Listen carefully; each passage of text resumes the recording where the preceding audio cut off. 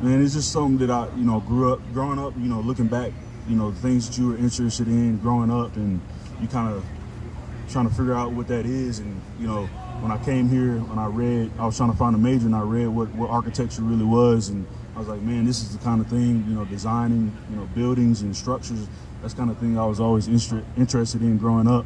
And I was like, man, this is what I want to do.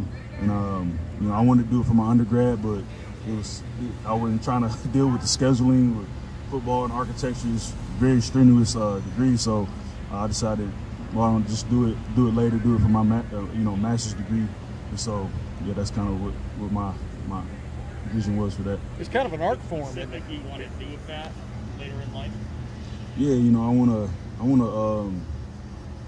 Lord willing, hopefully I would like to have my own firm, small little firm, focus on like residential houses, things like that. But yeah, it's like I said, it's a passion, another passion I've had for a while. We want to tap into that, and I think I'm just excited to hopefully get to that one day. And so Master Teague, it's kind of an art form, isn't it? I mean, architecture, if you do it right.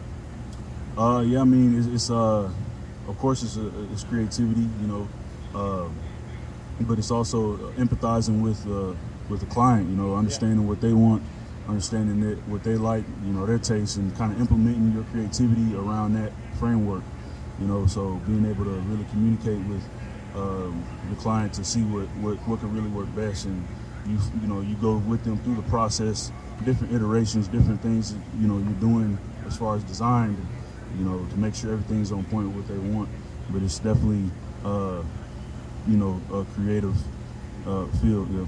Hey, real quick, at the end of the year last year,